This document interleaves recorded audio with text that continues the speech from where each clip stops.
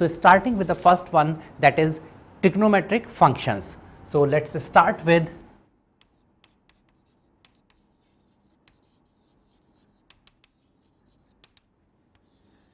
integration of the functions involving trigonometric functions.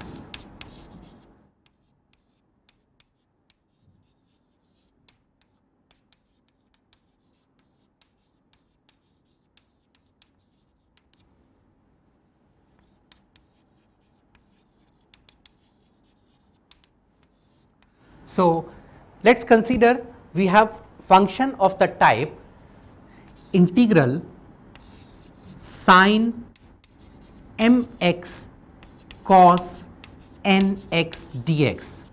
We also considered this kind of functions when m plus n is negative even integer in our last lecture. In today's lecture we will be talking about when m, n both are odd. m and n both are odd integers. अगर दोनों ही odd हैं, for example we have a term of the type sin cube x cos 5x dx.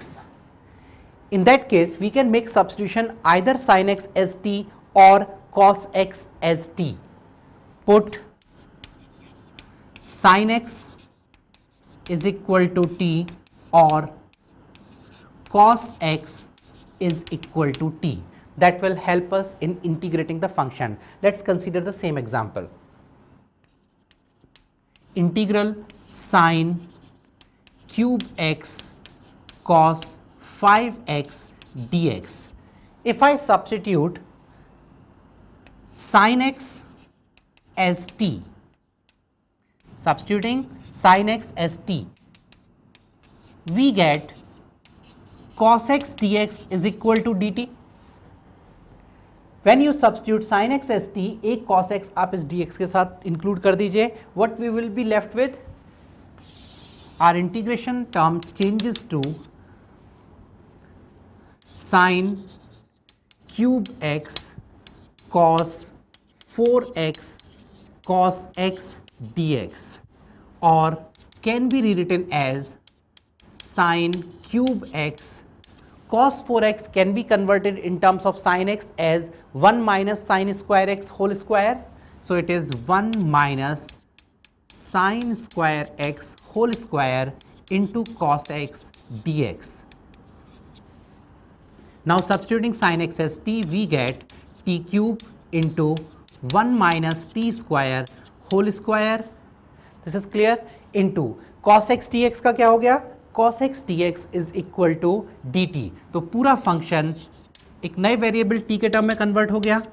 Let's simplify it. This is t cube multiplied with t4 minus 2t square plus 1 dt, or t7 minus 2t5 plus t cube dt.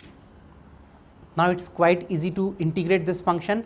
On integrating it, we get t to the power 8 by 8 minus 2t6 by 6 plus t4 by 4 plus constant.